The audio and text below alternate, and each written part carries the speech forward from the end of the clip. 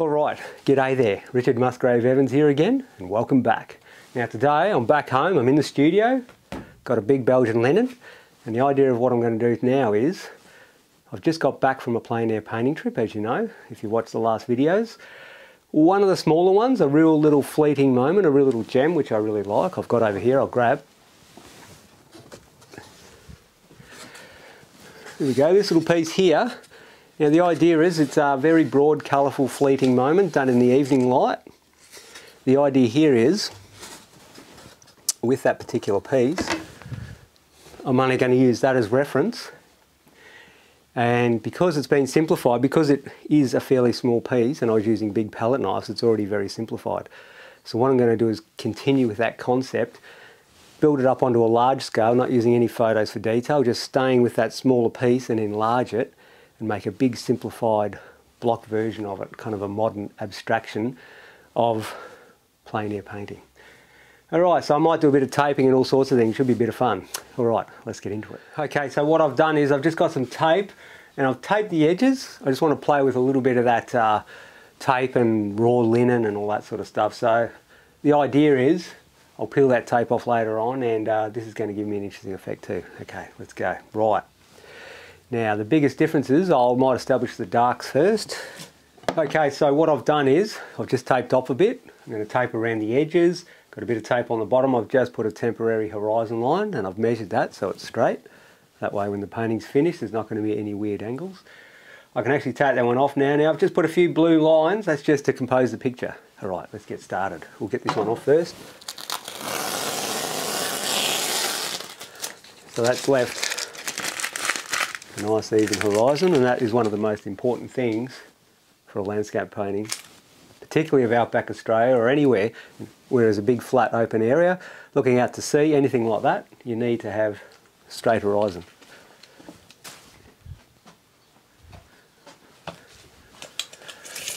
Here we go, look at that. Yep, she's cute. Okay, thought I'd double check, I stood back. I thought I'd double check that one. I stood back and it didn't look straight to me. I thought, well, better measure it up. Okay, here we go. What are we going to do? Right, we'll start with, I'll put in some dark. So I might go for, obviously I'm going to be painting with this big palette knife again. Really love this one, great. Tons of oil paint. Right, let's get into it. Okay. Alizarin crimson, bit of burnt sienna. Now if I throw a little bit of viridian green in that, it's the opposite side of the colour wheel of the alizarin crimson, it'll go real dark, and that's what she's gone and done, so that's good. Right, so I'll establish where I want these darks. A little bit in here. We don't need too many darks, just a couple to set the stage for the tonal scale. So imagine black to white. By putting some real darks, you've got a lot to work with. If it's just worked down one end with mainly lights, well, you haven't got as big a tonal range. So just a few darks like that, even if you're not going to have a dark painting, just helps it to pop a little bit. So let's go with that. Right, now I'll lighten up. So I'll go, let me see now. Yeah, burnt sienna, yellow ochre. That's the beauty of that painting over there. It's given me the idea of the simplified block versions of the colours that I want to use. Okay. That's a nice rich outback road colour. I'm liking that. Now, it'll be interesting watching this taping how it goes. I'm just going by feel with it. It's all a bit of fun.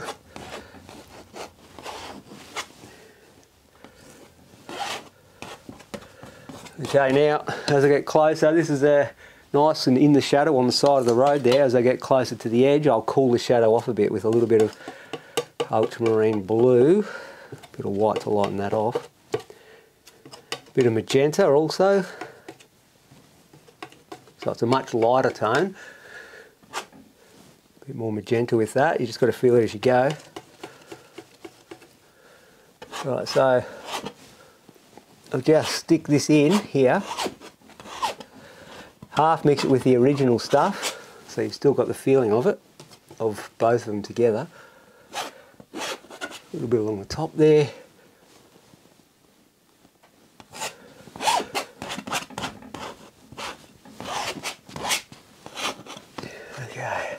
bit of warm and cool jumping around in so. Right, might go for even cold, a little bit of phthalo blue, which is more of a green blue. It's an extremely strong colour. Half mix that with a bit of that action. Where's that going to go? So I really want to play with colour and simplification of the extreme light that you can get in the outback, which is great fun to play with.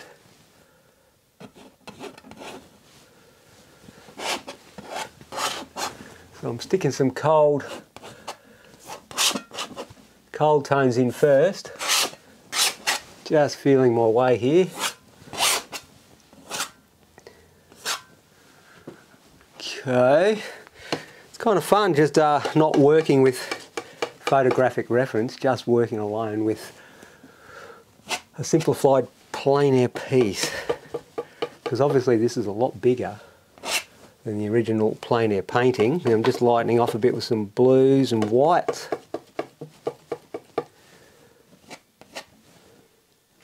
Just go a little bit darker than that. We got a bit carried away with that white. So I'm doing a combination of the ultramarine blue and the phthalo to give a fairly neutral blue, because the ultramarine is a red blue, the phthalo is more of a green blue. Put them both together, you get a pretty neutral sort of blue. Alright, we've got that. Now, a few more darks, burnt siennas, yellow ochres, meridian green. I just want to knock in a little bit of dark here. Go for more of that yellow ochre. Meridian green. Just knocking up some shadow colours with this tree. There's a tree in the sunset light here, and what we've got is, it's a road, Outback Road running through, and there's a dry creek crossing. So we're going through the dip and then out the other side. Right. Bit more cool colours over here. What are we doing? We're jumping up just above the horizon line. Throw a few of those cool colours around. Here and there. These are the shadowy undertones. And what happens is after that, you can put the light source on top, but I'm just painting the cooler, darker tones first. This is the hero here, this is the main tree. Put that in nicely. Okay, I'll just stand back and analyse that composition. Take this to the bin while I'm at it. Yeah, that's kind of what I wanted, alright. I'll stick that back over there. Wipe this clean. Now I reckon the next biggest difference will be, let's get the sky in. Okay, now I'll work down at the horizon level first. So I'll be using some burnt sienna today down low with white. So that burnt sienna is a great colour for skies. You can use it in the blues of the sky or in the clouds. I really enjoy using burnt sienna as a good sky colour. And in the evening effect like that, down near the horizon, it kind of gets that rich burnt sienna effect down low. So just knocking up a bit of a brew of that with white. Let's have a look. That's a nice deep tone. That's good.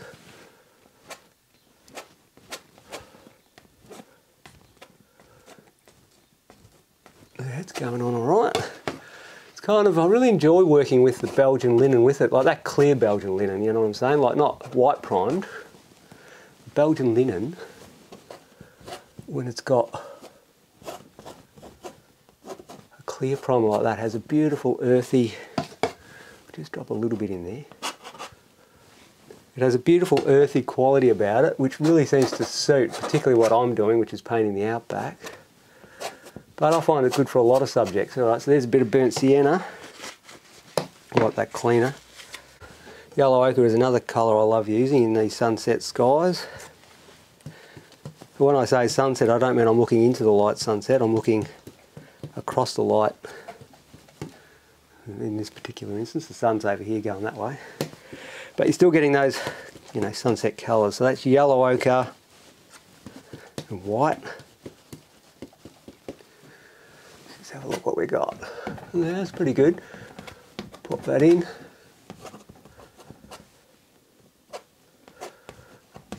So they're all sitting next to each other at the moment.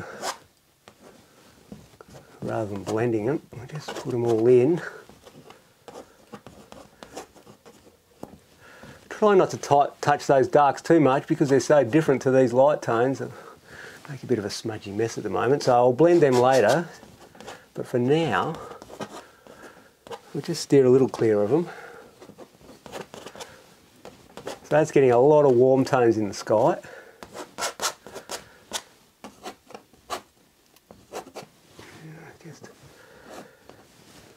Let's have a look at that now.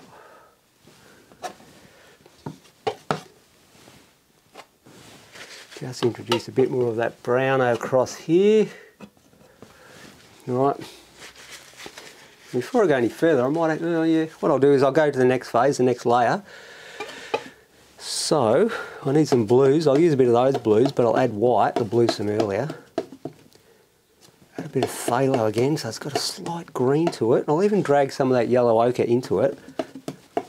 Makes it a real green colour, and you say green, what the heck? But quite often in these skies, in the evening, down low, you get these greens with the ochres there, beautiful combos. Let's see what we've got here. It needs to be lighter though, it needs more white in it. So I'm lightening with plenty of white, getting plenty of paint. A bit more yellow ochre. It's getting a nice little brew.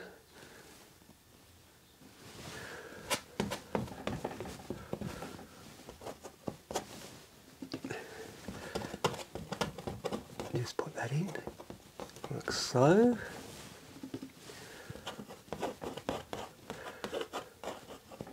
I love painting out in the bush, but I really love painting in the studio too because it reminds me of being out in the bush. So I guess it's all related to being out in the bush in the long run. Makes me feel like I'm back there, which is always a good thing. Okay, so that's going a bit higher. Nice. Right. Bin run.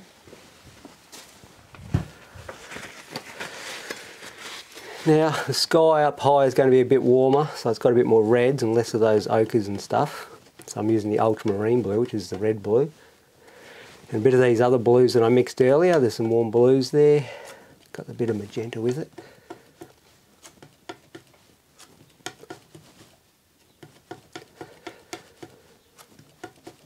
Okay, what do we got?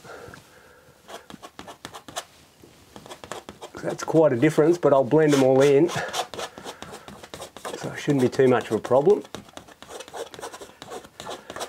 Just get it all on first and then we'll work it out. Like I've said before, just paint for the big impression first, getting the major colours, major tones, and then later on you can start to get a bit more of the drawing happening and getting things more accurate. More of a blue somewhere in the middle here.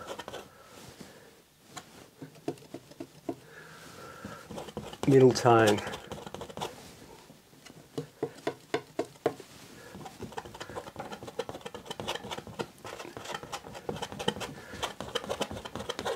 Let's get those together a little.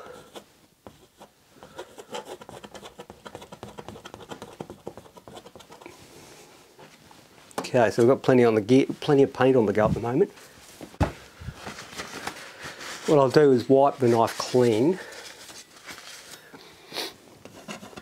and I'm just going to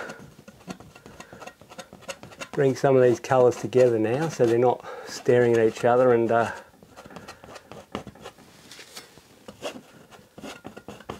just with little marks helps to bring all these colours together. Work my way up. Now I'll blend that green into those ochres.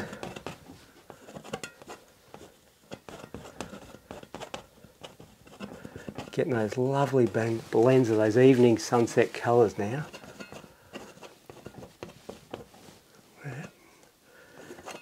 Getting there, okay. Go up another layer.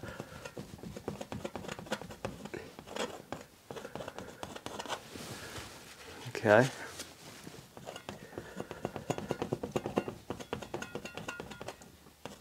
Now I'll start blending that darker redder blue. Bring them all in together like so. At first I'm just doing a bit of a blend like this, and then what I'll do is start to vary the marks a bit once you get a bit of a blend going. Just do a quick bin run. I'll go up the top.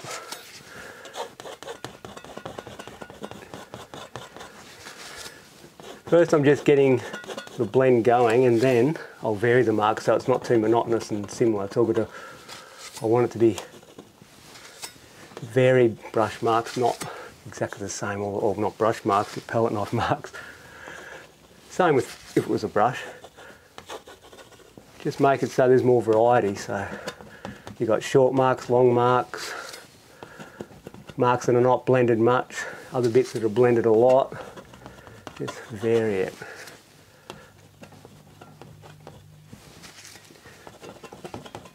So I'm lifting the palette knife and up and down here to marry the two colours together, kind of chopping it in. And then I might, once I'm happy with that, I might blend and pull up even, which really softens.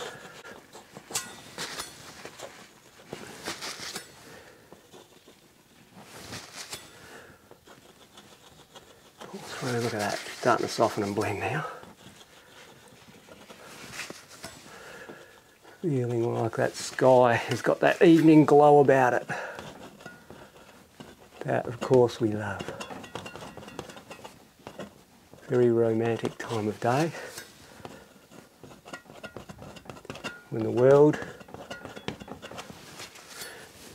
is all lovely and having a rest as it rolls into the evening light. Now, a little bit of magenta. Blue, I'm going to have to lighten that a lot. Let's have a look. Just going to throw, yeah, it's going to be a lot lighter than that. A lot of white in the mix. Just going to throw a little bit of magenta near the horizon.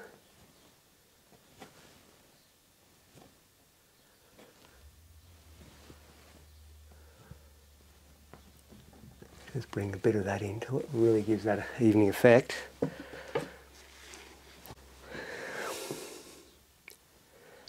Might just move that over there, kind of running out of space here. I'll just move some of those tones over there. Move some of these ones. Just mix up a little bit of ultramarine blue and white, make it a pretty light tone.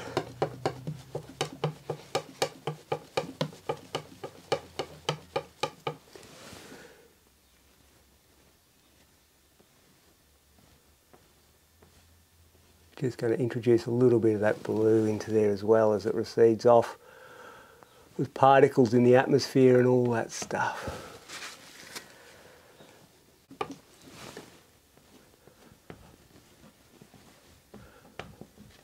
Oh, there's lovely magentas. Okay, straight away you can see all the colours starting to form now, that evening light.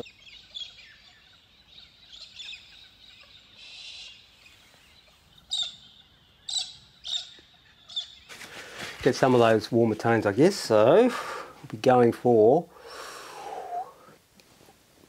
I'll start off with not crazy strong colours. I'll go for the more tertiary version, so I've got yellow ochre and alizarin crimson and stuff, so it's not the strongest colour I could create.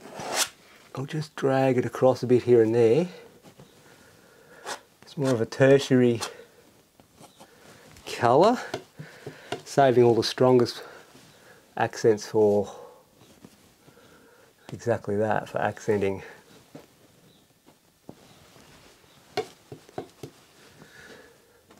Pull a bit here and there where you feel you need it.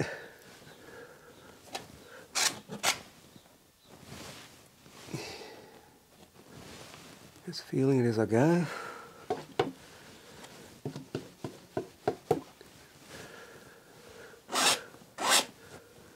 Very lightly touching. Letting a lot of stuff shine through.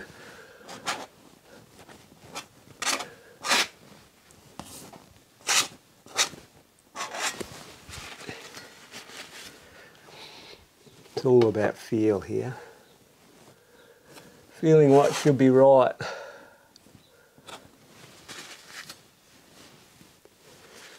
Right. Just going to lighten a little bit with some of these oranges. Put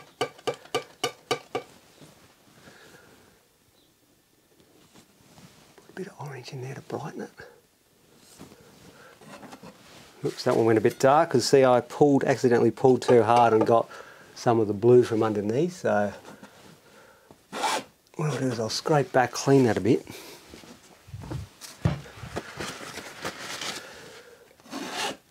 Clean all those tones, then get nice yellow ochre, some of those warm oranges, a bit more red in the mix maybe with that orange.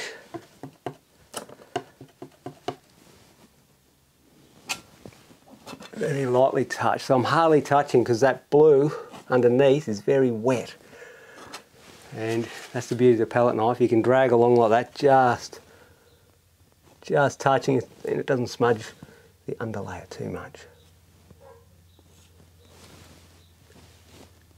So I'm just grabbing for highlights here a little. All right, now I suppose I should get stuck into that major tree there.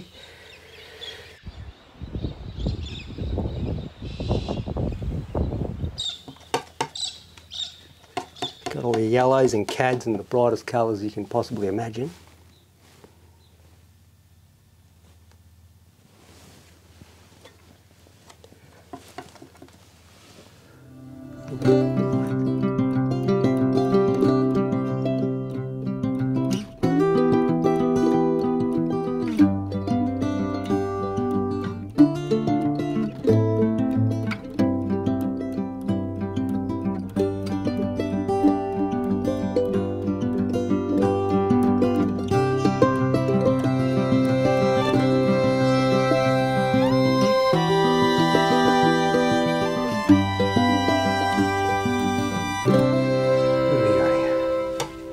Clean knife, mix some white with some of those crazy blues, magentas, maybe a bit of red and green, so I'm half mixing a lot of cool colours there.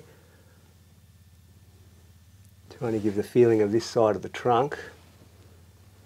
There'd be a lot of cooler tones coming in. Trying to make that a fairly major size trunk. Let's have a look. Wipe it clean, pull that across a bit, so I'm getting good shape. Mix up all these colours again, half mix them to get plenty of power. Stick a few in. Before I go too much further, what I'll do is just feeling a little bit of that bright stuff. Now what I'm going to do is I've got the shadow tones of the foliage, but I haven't got the light tones, so I'll whip up some of that. I might make just using the big knife so far, I might get stuck into a little one. So that's Viridian green and white, a really high key colour. The white with the Viridian green makes a really stinging coloured light tone green. I'll just have that sitting over there. If I half mix that with the yellow ochres, I get a really powerful colour. Then if I half put some of these reds in there, oranges and reds, you get a really strong, powerful sunset foliage colour.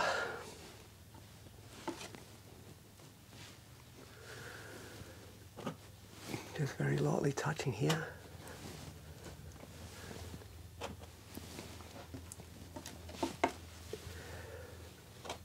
feeling where I want to have the major things happening. Pull through.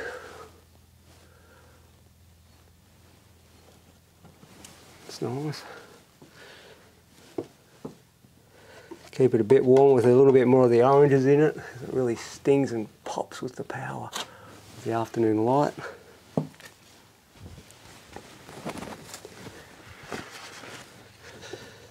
bit more of the yellow ochres. A bit more of the greens. Burnt sienna even to key it down a bit. Some of this stuff on the edge here. Just kind of pulling through to soften them.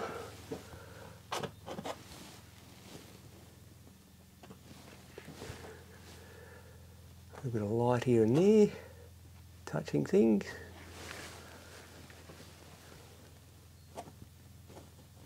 Just lightly touching so the undershadow is still showing through, but not too much.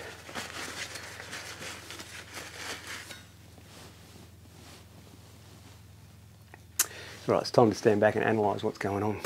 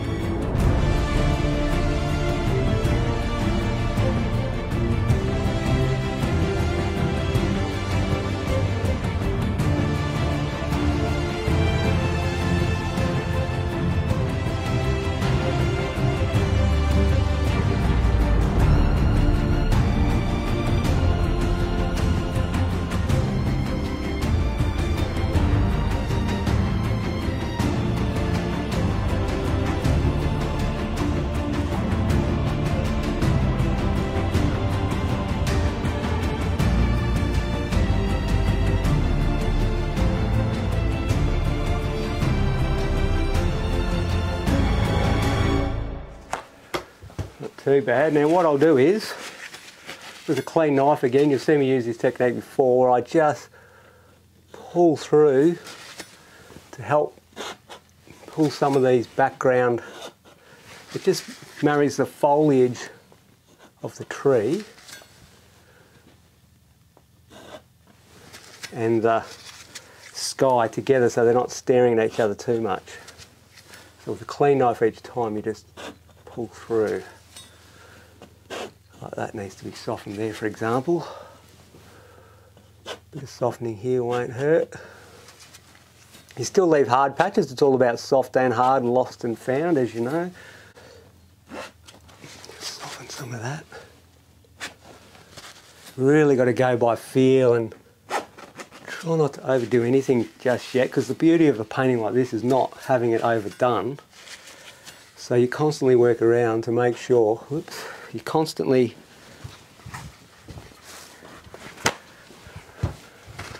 just work around and don't get too obsessed with one particular piece at a time. If you say, right, I don't like the way that sky's blended and I'm just going to get that perfect first, well, that's not the way to think, because then what happens is if you just leave it, even if you don't like a certain bit, and get into other bits that need more work, later on when you look, you go, hang on, that other part of that sky I thought was no good is actually all right. I can leave it now. So it works a bit like that. Go for the biggest differences and don't get too obsessed if one little patch is not working out how you like it. Let's go for some of these magentas again with the white. Just grabbed a bit from off the side there that I used earlier in the sky, but this is a bit darker, so it's got a bit more magenta in it. That evening light, let's have a look.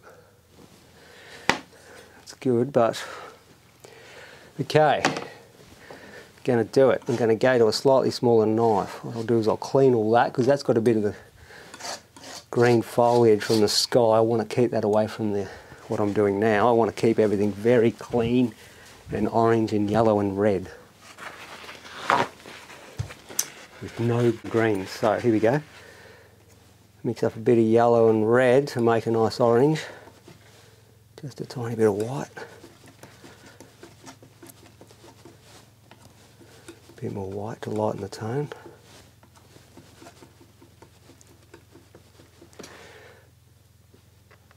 Just going to half mix it with the magenta I made, just kind of, when I do that, have a patch of magenta here and have a patch of something else there. You pull them together and half mix them, you get this kind of beautiful blend.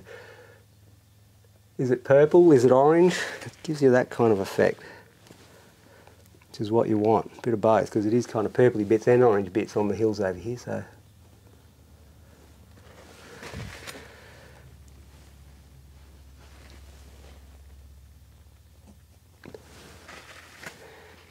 just trying to paint where the light's striking those hills. Nice bits of light and shadow. Let me have a look at that colour. What am I doing? Yeah, it's giving the feeling of evening light. That's that nice slanted light look.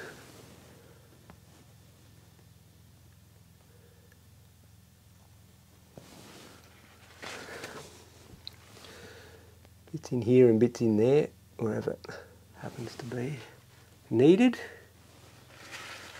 Okay, get back. Like I said, I don't want to overdo anything just yet. I want it to be understatement rather than overstatement. Let's go for some cooler greens and blues. Alizarin crimsons and the blues.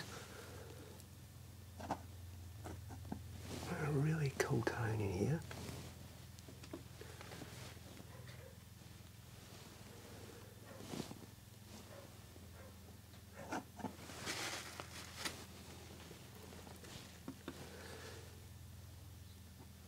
Going to go for a few more of those darks, really darken this area up here near the gum, where you do the gum trees.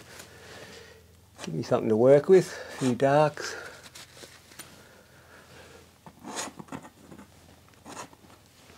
Pull some in, let's have a look at that. What have I got? Alright, now go for the bigger knife. Yellow ochres, a few of the cad colours to get a nice bright effect.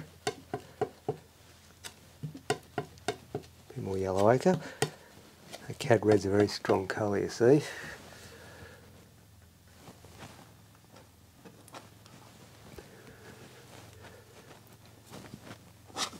Let's half pull through here and there and feel your way as you go.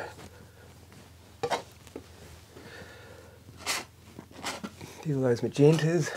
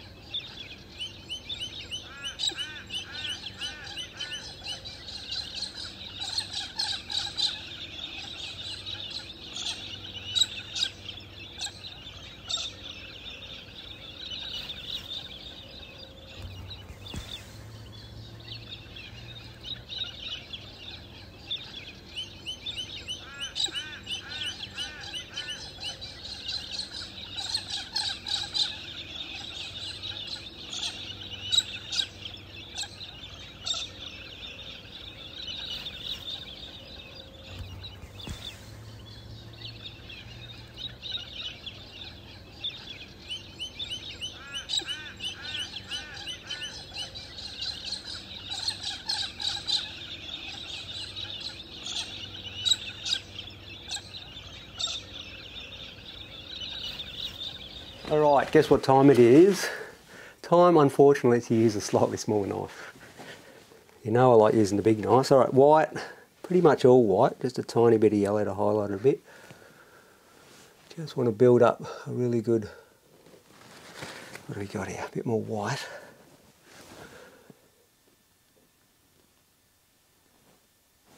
Trying to build up a real accent there where there's a lot of light shining.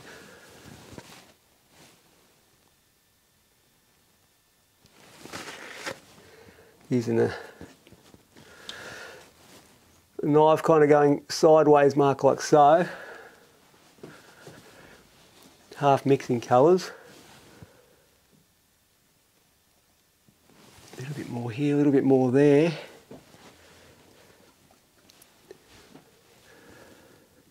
With a knife on the edge here for a bit of redder highlights where the sun's really popping in the evening light. Half mix those colours. Put them in with spontaneity. Spontaneity is always a good thing. You tend to have spontaneity when you're working on site because you have to work fast. It's good to try and repeat it when you're in here. Give yourself a time limit like I've said before. Don't give yourself all day to paint. Act as if maybe there's a sun that's about to disappear and you just haven't got time to think. Just quickly get it in. But at the same time, you're still trying to be accurate. You're not thinking, oh, I'll get it in and be sloppy. You're trying to be accurate, but because you're working fast, you get this kind of spontaneous look.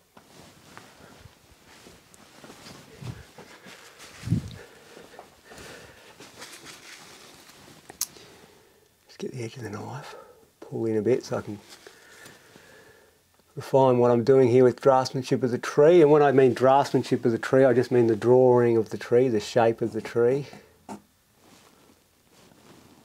Cool tones there. Starting to get there, really starting to get an effect of evening light, which I'm pretty happy with because that was the idea. Just mixing up some nice oranges again.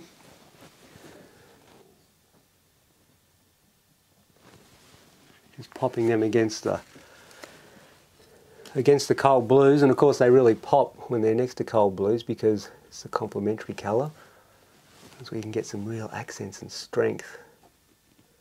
Really giving the feeling of that evening light.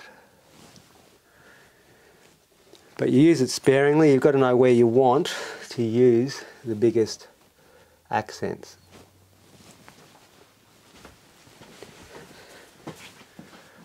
Alright, what I'm going to do now, I'm going to get the tape off, because I'm getting to that stage that I feel like I no longer want the tape on.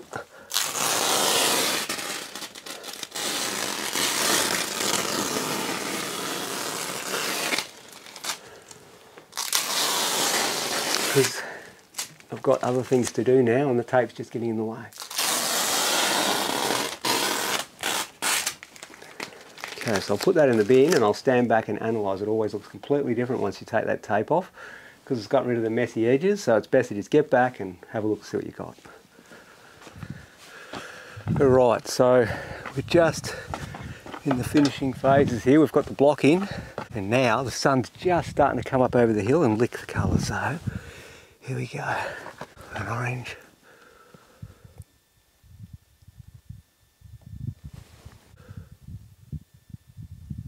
Where do you reckon it should be?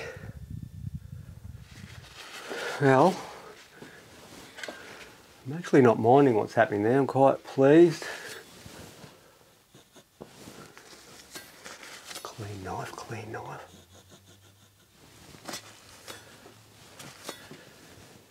Yeah, I'll leave that for now. I won't get carried away there. Now, these magentas. White, mixing up a real intense thing there. Alright, and with this other knife, let's have a look. I'll mix up some more of these yellows and reds.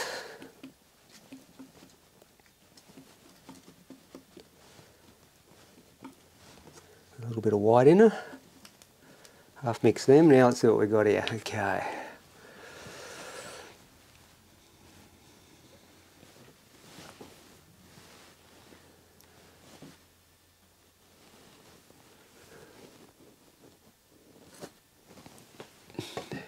Just trying to feel what I want here. Let's have a look.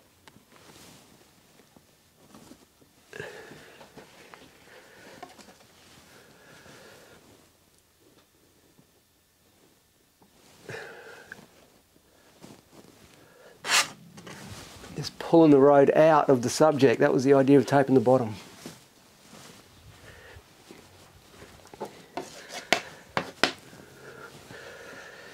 It is very much feel this, you don't want to get too carried away either, and just want to get it. Just want to get the feeling of what you're trying to do, but not too much.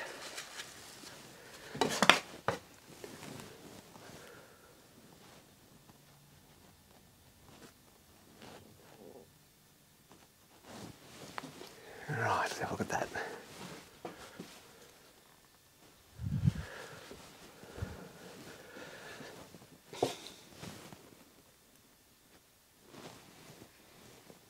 It's really working with highlights here. It's really abstracted, but at the same time it's very realistic too, because when you've got that slanted sunlight and the sun's on that intense angle, particularly in the outback when there's a bit of a drought and there's all these warm earthy tones, the combination of light and shadow on those fantastic warm and cool colours, hot and cold and whatever, it's very much like that. Right, I'll stand back and have another look.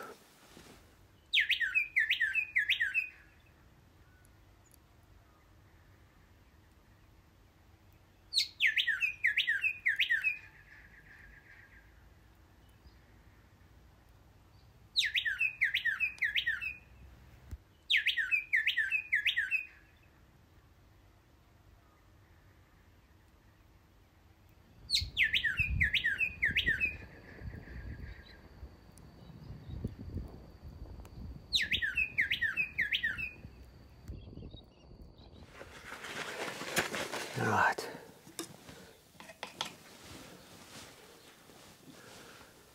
Got to work out where I want my energy to be, you know what I'm saying?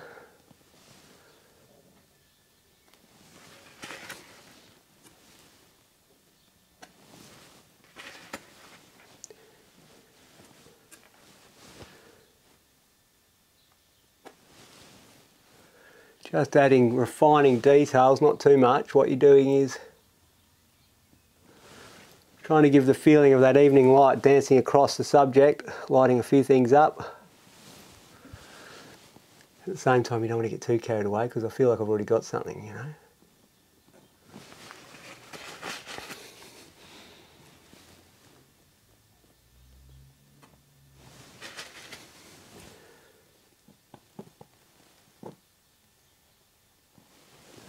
There's a nice sting of red that's pinging it. Let's have a look at that.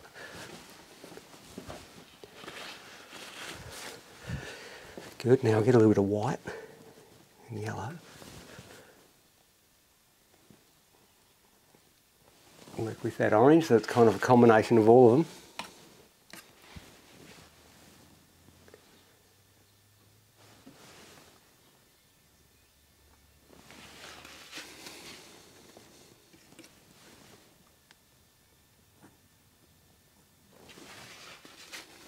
A little bit more white.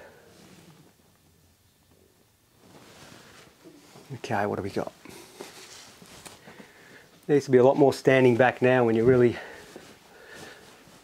has to be a lot more standing back and looking rather than overdoing, because this is very understated, and that's part of the beauty of the painting. That was the idea of the concept. It was the painting. Like I said, it was about enlarging a little frantic on location plein air sundown study, bring it up onto a larger scale, but still not using photo reference, just trying to get what you had there and enlarge it, and maybe simplify it and even add to it. And so what I've done there is I could see that there was some beautiful play of light and shadow in the original one, and I could also see that that road could potentially, as I've done, be better if I played the picture up a bit and dropped the road out of the picture. And I think I'm pretty happy with that idea.